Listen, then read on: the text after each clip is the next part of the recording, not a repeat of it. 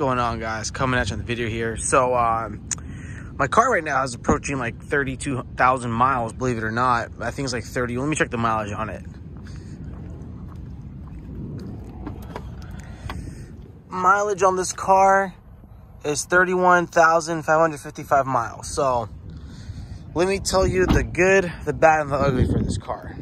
The good is, like, this car is paying itself off with me, at least, meaning with my car payment that I have, the money, how expensive gas is, and, you know, I go to places where I charge for free. It's pretty much paying itself off. It's good.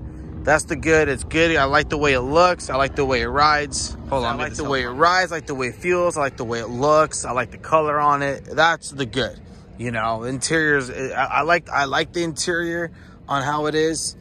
Interior's nice. My car is dirty. It's a mess. But the interior is nice. I like it. The bad is just like little things, like the recalls that's having, you know. They had to get a recall for my car for the windshield, and they had my car for like 2 weeks. Secondly, there was a battery voltage issue, and when they took out the battery, they had my car for 3 weeks, and they didn't put it back right. As you can see here, there's that. It's horrible. They put adhesive. They're gonna fix this though. Ford's gonna fix that. And then on this side is that this part is not aligned, you know. So it's just things like that with the recalls. It's one thing after another. That's the bad. And also another bad is just also it's expensive for what it is. Meaning, like, I'm gonna have to get brakes soon. It's gonna be like $1,000 just to do the front part of the brakes. I'm gonna do a video on that. I'll get the brakes, but that's also another bad.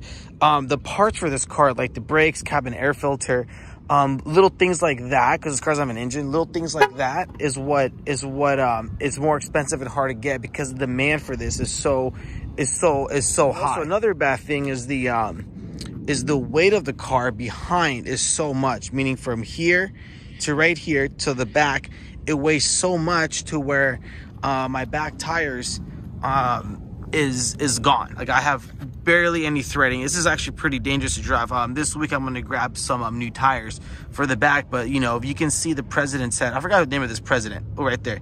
If you can see his head and his forehead, I mean, that's when you need new tires. As you can see there, there's no threading whatsoever. You can see the head clearly.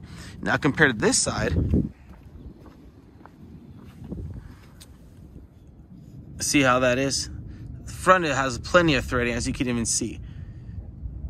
So that's what the bad part of it all. The ugly part is just the weight of it. I rotated my tires, I did everything, but obviously the back had better had more weight to it, so I have to get new back tires instead of new front tires all around. Now, the ugly part about this car is just, it's honestly, I'm gonna be honest with you, it's a Ford.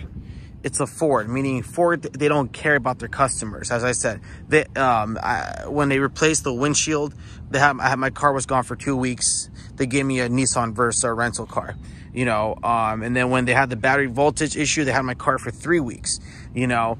And the ugly part of it all is just like, they just don't care about customers. That's what really Ford is. They made it such a beautiful car, a great car, I believe, you know. Believe it or not, people are thinking, oh, it's a Mustang. Why is a Mustang all electric? I'm not going to get into that, all right?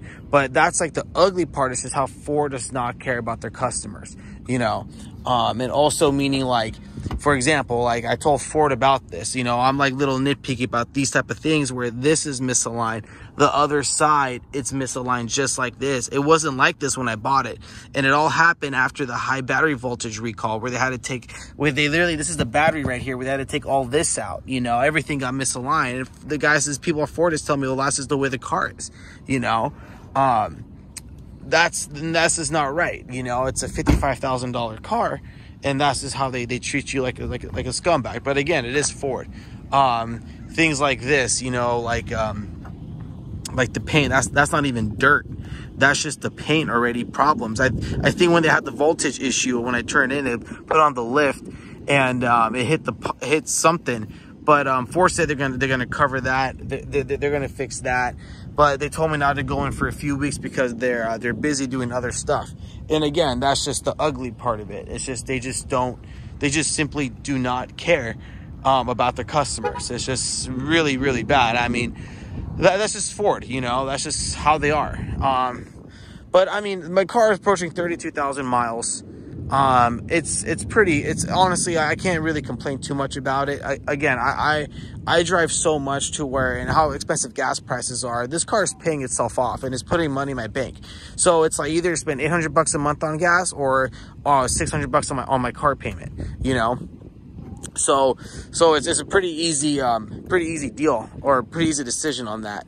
And I said in my other video, and also like another ugly, I mean, my car is dirty, but it's just, the paint on this car, they're just so cheap, like super cheap. Any nicks it gets, it's already scratched, dented, you know? So with that being said, I'll catch you guys later.